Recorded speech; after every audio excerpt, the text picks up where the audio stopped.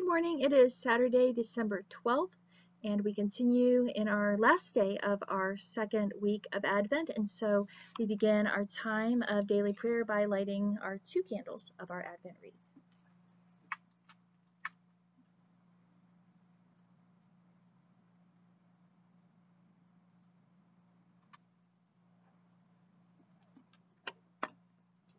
We come now into our time of daily prayer, and as we do so, I remind you that we will continue for one more day with the prayers that have been guiding us and the scriptures that have been guiding us throughout this second week of Advent. By now they should be pretty familiar to us, and so many of them we will even be able to anticipate the words that are to come. And in that familiarity with these words, now we're able to reflect on them in a new way and in a different way because we're not distracted by the newness of these words. And so we come now into this time of daily prayer in the second week of Advent on Saturday, December 12th. Through him, all things were made. Without him, nothing was made that has been made. In him was life, and that life was the light of men. The light shines in the darkness, but the darkness has not understood it. In the beginning, Lord, I was alone, like the earth before your Spirit moved over the waters. I was formless and empty, and darkness filled the depths of my heart. Then it was as if you declared, "Let there be light," and out of the darkness I began to see hope, like a shimmering ray of love breaking through the parting clouds at the conclusion of the night. In the beginning, Lord, I was alone, but when I saw you in the light, I was no longer afraid. You held out your hand, and though I had a choice, I had no choice, because to refuse was to embrace again the darkness. In the beginning, Lord, I was alone. Now I am again a part of your creation, loved, wanted, needed, family. In the light of your presence, I hold out my heart, that others might glimpse through it your reflection and be drawn from the darkness that I once embraced into the light of your sunrise, the brightness of your face. Lord Jesus Christ, Son of God, Savior of the world, be the center of all that we are and the life that we lead. Lord Jesus, light in this dark world, illuminate our hearts and minds. Be the center of all that we are and the life that we lead.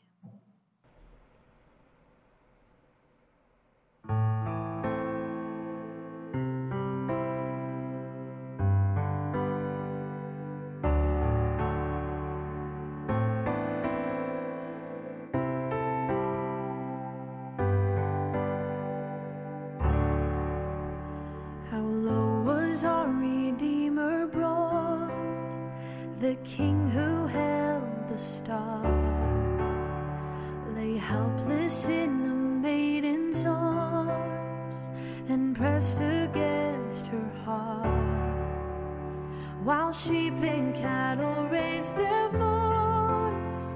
The babe could speak no words. The ever-flowing spring of joy had come to share our thirst.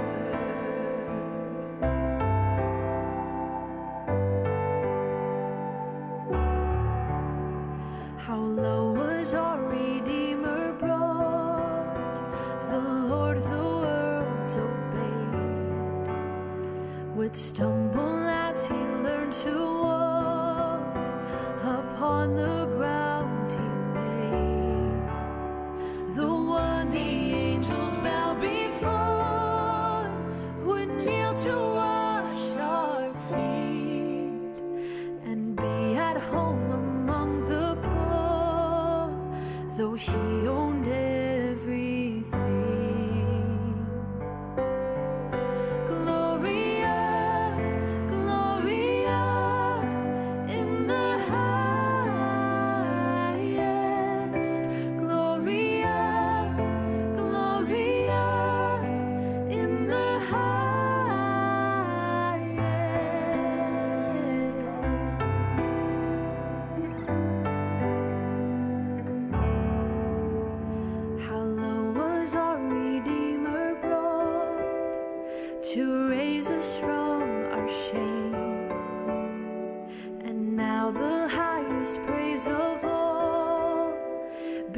belongs to Jesus' name.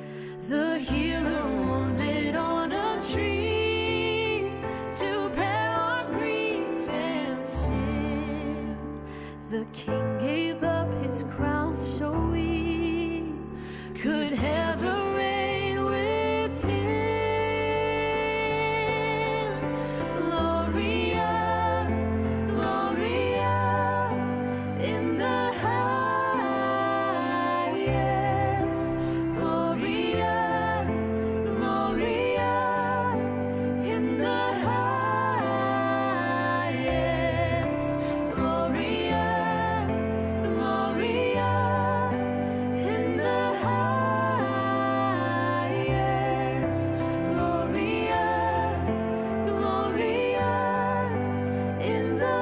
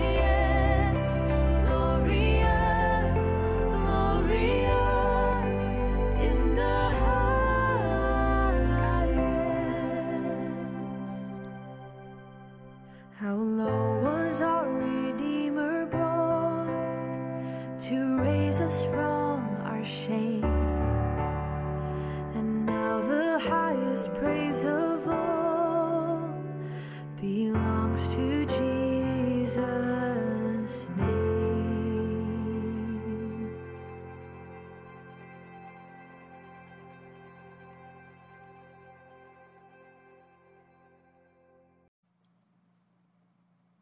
And then from John 1, there came a man who was sent from God.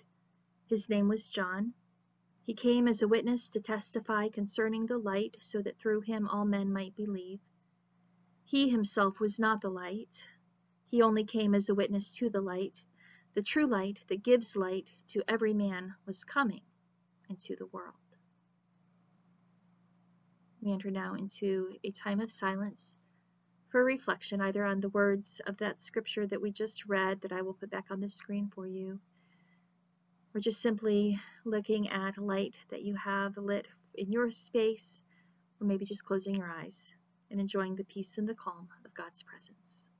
We come now into a time of silence.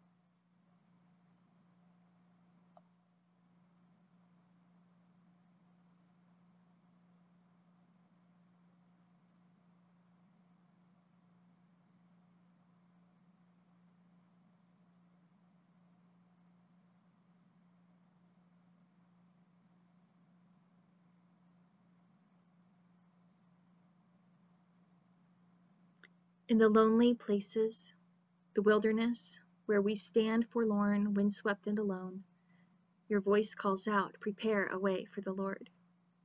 In the dark places, the shadows, where we hide our fears, embrace our tears, your voice calls out, prepare a way for the Lord. For the desert places in which we walk, the streets we roam, the paths we cross, guide our feet. Take us to places where you would go. Give us words that you would use, that in this Advent season of promise and preparation we might point the way with John the Baptist to the Lamb of God who takes away the sin of the world. O come, thou dayspring from on high, and cheer us by thy drawing nigh. Disperse the gloomy clouds of night, and death's dark shadows put to flight. Rejoice, rejoice, Emmanuel shall come again, and with us ever dwell. Our scripture lesson comes to us again from the Jesus Storybook Bible, and the chapter that we are reading this morning is entitled 10 Ways to be Perfect, and it covers material from Exodus 16 and 17, and then all the way from 19 through 40. So it covers a lot of ground in this one chapter. So there they all were, grannies, granddads, babies, uncles, aunts, children, moms, and dads, out there in the middle of the desert. They had blisters from all the walking. They were hungry and thirsty and much, much too hot. We don't like it, they said. It stinks. And so they, for that matter, did stink because no one had taken a bath in weeks. Now remember, because this is something they'd forgotten, God had done amazing things for his people. He'd hidden them inside a cloud. He'd moved to the sea. He had set them free. But God's people still weren't happy. They didn't care about being free. Wasn't it better when they were slaves? At least they'd had lots of nice food to eat. God doesn't want us to be happy, they said. It was the same lie that Adam and Eve had heard all those years before. God has brought us out here to kill us. God doesn't love us. But they didn't know God very well, did they? Every day of their journey, God kept on showing his people how well he would look after them if they would trust him and obey him. When they were hungry, God made the sky rain with food, bread coming down from heaven. What is it? They asked each other. They didn't know, so they called it What Is It, which of course is a very good name for something when you don't know what it is. When they were thirsty and started quarreling, God made water flow from a rock. Moses called that place Quarreling, because that seemed like a good name too. And still God's children didn't trust him or do what he said. They thought they could do a better job of looking after themselves and making themselves happy. But God knew there was no such thing as happiness without him. So God led them to a tall mountain. God wanted to talk to his people and show them what he was like. He wanted to help them know him better and tell them about the special land that he was going to give them. The whole earth belongs to me, God said, but I have chosen you. You are my special family. I want you to live in a way that shows everyone else what I'm like so they can know me too. God called Moses up the mountain. The great mountain shook. A thick cloud fell, thunder roared, lightning crackled, and God gave Moses 10 rules called commandments. I want you to love me more than anything else in all the world, and know that I love you too, God told them. That's the most important thing of all. God gave them other rules, like don't make yourselves pretend gods, don't kill people or steal or lie. The rules showed God's people how to live, and how to be close to him, and how to be happy. They showed how life worked best. God promises to always look after you, Moses said. Will you love him? And will you keep these rules? We can do it, yes, we promise. But they were wrong. They couldn't do it. No matter how hard they tried, they could never keep God's rules all the time. God knew that they couldn't, and he wanted them to know it too. Only one person could keep all the rules. And many years later, God would send him to stand in their place and to be perfect for them. Because the rules could not save them. Only God could save them. So this morning, as we think about the rules, the commandments that God gave to show his people how to live the life of joy and happiness and love that he had planned for them, the rules that we need his help, his Savior, to keep. We hang commandments, the 10 commandments, on our Jesse tree.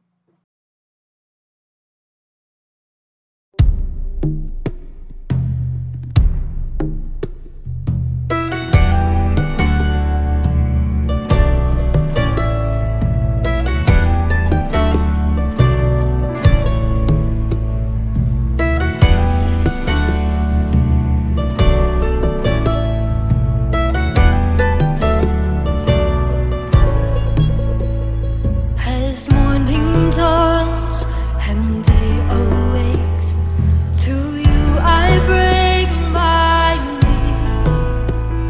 Oh, gracious God, my source of strength, in you I live and breathe. Each hour is yours by wisdom planned, each deed empowered by sovereign hands. Renew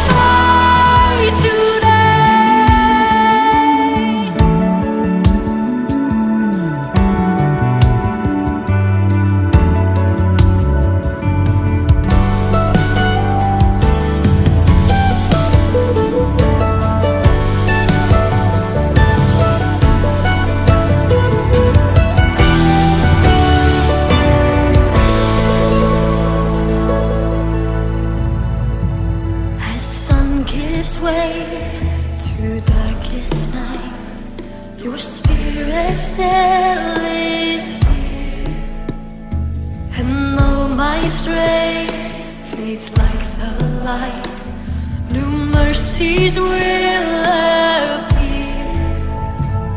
I rest in you, abide in me, until all trials and suffering give way to final victory.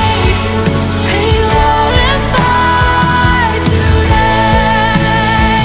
I rest in you, abide in me, until all trials and suffering give way to final victory. Be glorified today. Be glorified, I pray.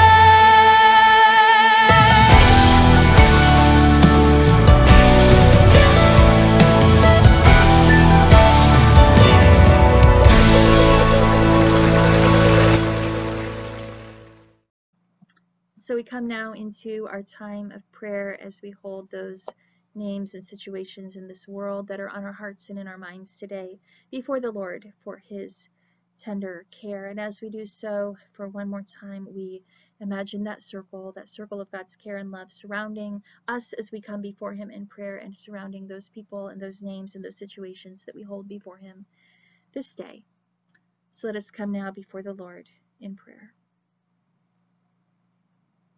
Circle us, Lord. Circle us with the light of your presence, bright within this dark world. Enable us to be overcomers of fear and temptation. Enable us to be victors over sin and despair. Enable us to become that which you would desire. In silence, we pray.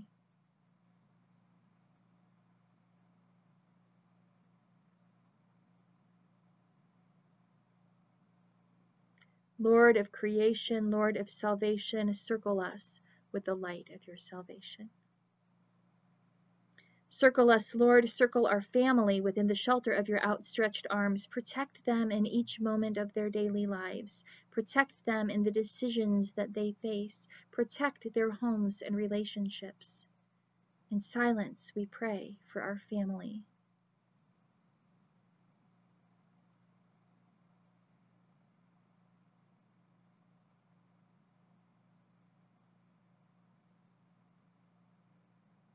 Lord of creation, Lord of salvation, circle our families with the light of your presence. Circle us, Lord, circle this nation with Advent love and hope. Create a desire to listen to the Advent message. Create a willingness to understand and respond. Create a need to reach out to the Christ child. In silence, we pray for our nation.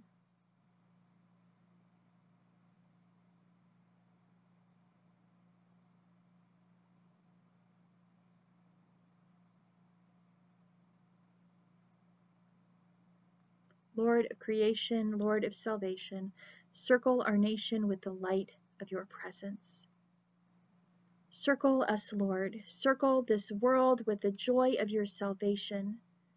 Where there is sickness and disease, bring healing. Where there is hunger and despair, bring hope. Where there is torture and oppression, bring release.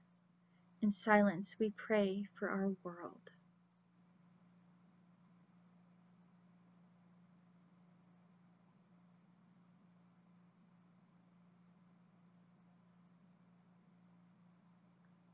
Lord of creation, Lord of salvation, circle this world with the light of your presence. Lord, thou hast given us thy word for a light to shine upon our path. Grant us so to meditate on that word and to follow its teaching, that we may find in it the light that shines more and more until the perfect day, through Jesus Christ our Lord. Amen. Friends, may you have a blessed day, and I will see you tomorrow for our service of daily prayer tomorrow as we begin our third week of Advent. Bye-bye.